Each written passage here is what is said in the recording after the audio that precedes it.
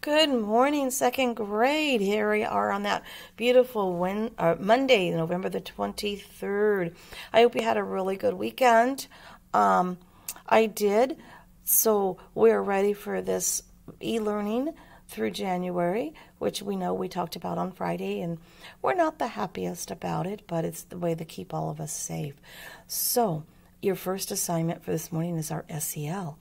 And if you get out your SEL paper, remember we're just getting out the things in the Monday folder that are under the paper that says Monday, November the 23rd.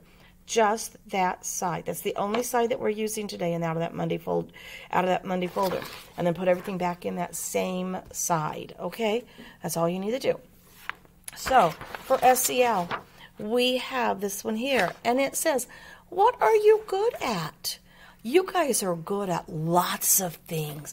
We could make a list to fill the board if we wanted to with the different things that you're good at. So what I want you to do, I want you to write me some sentences telling me the things that you're good at and why you're good at that. Do you practice it? Do you do it every day? Is it something that just comes natural to you?